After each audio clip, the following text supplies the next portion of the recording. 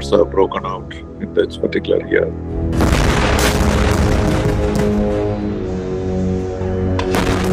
With Russia starting from there even to Azerbaijan and Armenia and Guyana and Venezuela.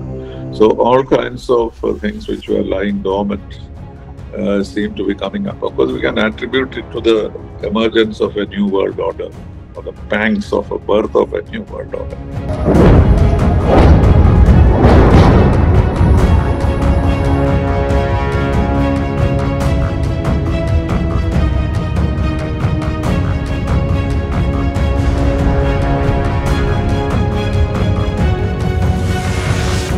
Well, that is my fear, because we thought 2023 would be a peaceful kind of, regeneration and reconciliation and all that.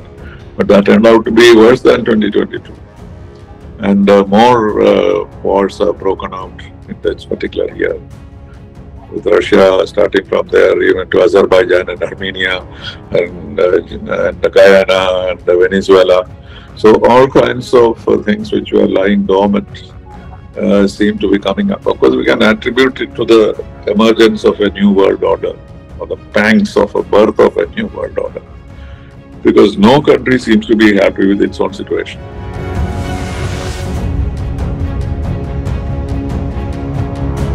Even the Americans are not happy with what they are. So everyone wants a change in the world order. But in what direction will it go?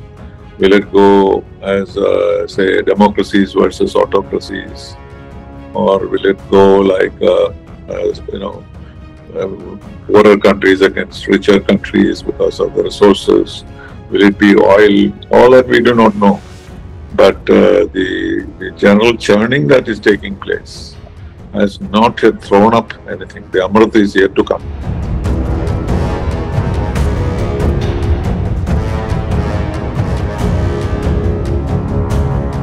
Meanwhile, everyone is trying to do, what we call the kind of balancing, rather than taking specific positions. And so this has happened after some time. We are seeing some elements of it. India has become closer to the US as a result of this.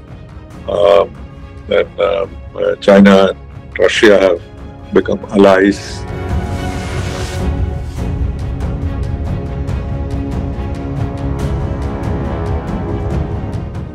And so these are major changes in the situation. So the Quad is a factor. China is concerned about Quad and AUKUS and all that.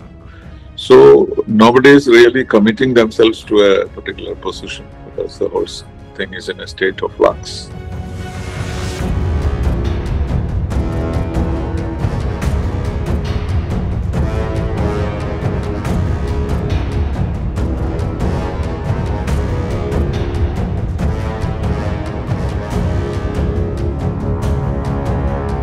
Is the most difficult, what shall we say, arena at this moment, because changes after the UK left the European Union, and then the Russia-Ukraine conflict, and the need for Europe to be unified against Russia.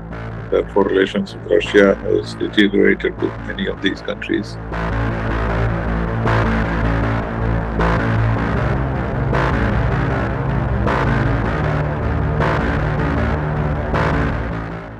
European countries, so any kind of détente which had appeared in Europe has now disappeared.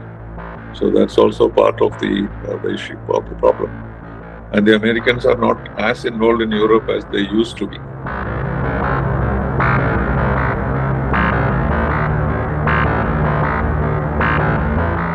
They had withdrawn some support and presence and so on. So they are not allowing Ukraine to join NATO. So there are others who have joined NATO, and all those are gathering momentum for Russia to do something.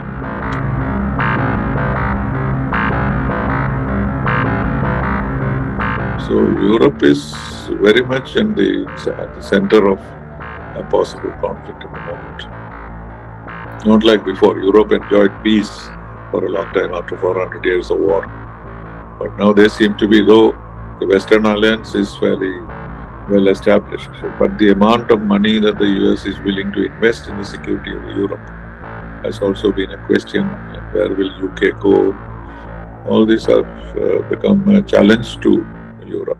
Stay with the Times of India for news breaks, analysis, interviews and events. We bring you stories from your neighborhood and from across the globe as well. Subscribe to our YouTube channel. Hit the like button and press the bell icon so you don't miss any of our videos.